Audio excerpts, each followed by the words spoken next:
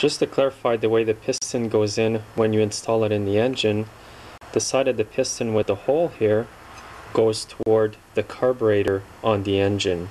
When I reassembled the engine, I realized in the video I had the piston this way, then I corrected it but forgot to videotape it. So this is how it goes, this side toward the carburetor and this toward the exhaust port.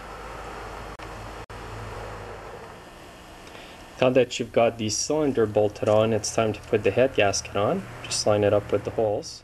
So you want to put these bolts shaped like this. One here, one there, and one here. And they all have this thick washer that goes between it.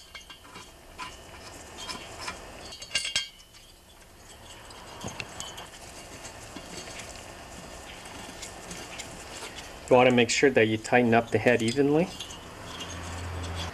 Now I don't have the torque specs on this engine, so I'm just going to go by guess. I'm going to put them fairly tight.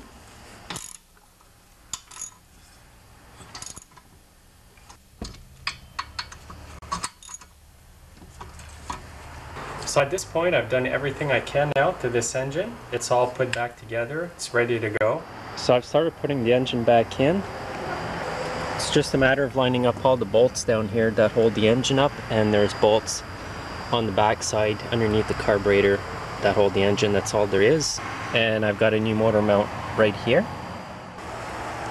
So I've got it all put back together. I'm all done. Everything's tightened up. What I'm going to do for the first tank of fuel is add a bit of 2-cycle oil in there. Less than 100 milliliters. You don't have to do this, but I'm doing it so that the new piston, cylinder, and rings get extra lubrication until they break in properly. So now that it's all put back together, let's try it out.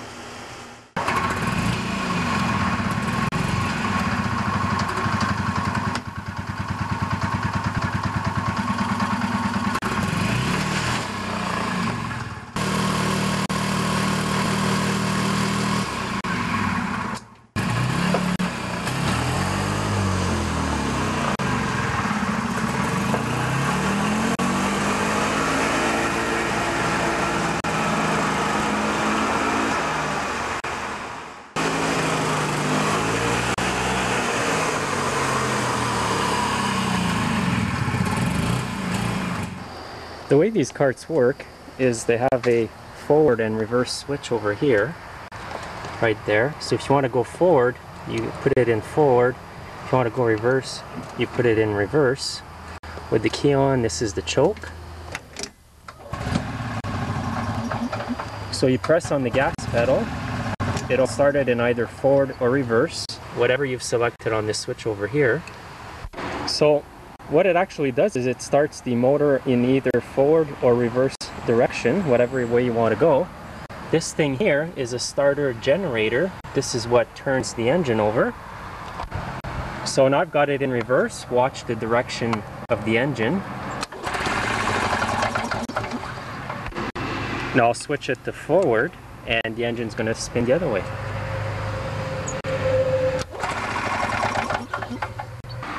So you got to hold the gas pedal down, and it's made that when you release the gas pedal, it actually turns the engine off. You don't need to turn the switch off to turn the engine off.